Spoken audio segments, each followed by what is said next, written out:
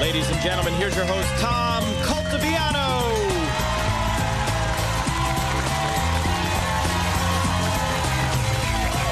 I had mentioned to you before about how serious CBS is about all of this talk show stuff. They weren't kidding. They actually made me, true, they actually made me rehearse bringing a guest over to the desk. So I had one of the writers rehearse with me earlier today, and I'm glad I did because I had to work out some kinks. Action. Ladies and gentlemen, our first guest, John Doe.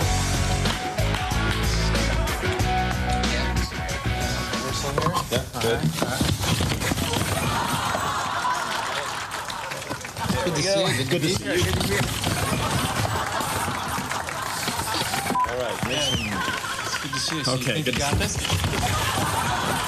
Look, you were very attractive. I didn't meet you before. Thank you. Yeah, and I've been looking at Ray Romano. So the contrast, the contrast is almost shocking. Really? Yeah.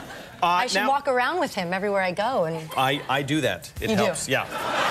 it's going very well. Yeah. This is, as well as this. This interview is going very well. Yeah, I think it's going swell. It is. Wait, were you worried that it wasn't going to go well? I was a little worried. Why? Because you didn't know who I was?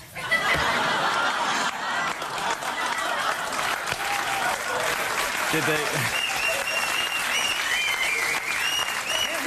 You're very cute, though. You're very cute and very funny, and you have the whole... Yeah. I think it's the desk. I think the desk helps, yeah. Okay, let's welcome Tom Caltabiano. Welcome, Tom. Hi. Hi. You guys I was going to say have been together, but no, have not been together, but as friends, have known each other for 17 years. Well, we met in stand-up comedy, and then he became a writer on Raymond. Right, Yeah. and when you first went out on the road, you took Tom, but you didn't take your wife, Anna. Did she get jealous? She didn't get jealous of him. She got jealous in case he brought a girlfriend home or something. By the way, why do I have to sit next to Ray? Couldn't I sit between Meredith and... Yeah, we should be Wouldn't that be, girl. Can I sit there? Well, let me set the record straight, Tom, because if you heard in the opening how monologue... Not touch my knee? Yeah. If you heard in the opening monologue, she doesn't date anymore, and none of them like porn, so you have nothing to say. Okay, go switch. I actually came out in favor of porn. Listening carefully. But if you listen carefully, she said if it was someone she might marry, she would Then go I out with would them. date them. So Right, that's right. Yeah. I don't know. Why don't you switch? Just stay where you are. You want? Yeah, Yeah, let's switch. Go ahead.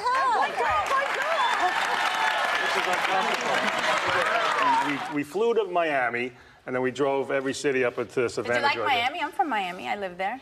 We love Miami.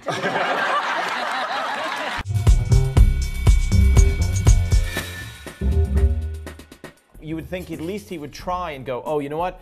I guess I misread the signals. When you said, would you like something to drink? That must be her code for would you like to start without me and get it going. I'll be right back.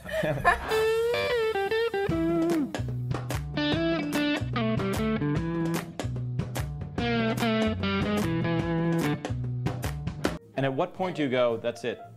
I looked in the mirror one day and didn't know who I was. I literally woke up one day and looked in the mirror and went, who are you? Because you had been, here, can you do, Absolutely. Can you do this? My self-esteem had been shot down for a very long time. And he was constantly criticizing you? And Everything. Putting you down? I wouldn't be doing this correctly. Yeah, you are kind of screwing this up. Sometimes you got to be like, all right, sure. And then when they cross the line, then you say, hey, guy, back up off it. Are you talking to me now? No, I'm saying. Did you see The View, Orly? I did.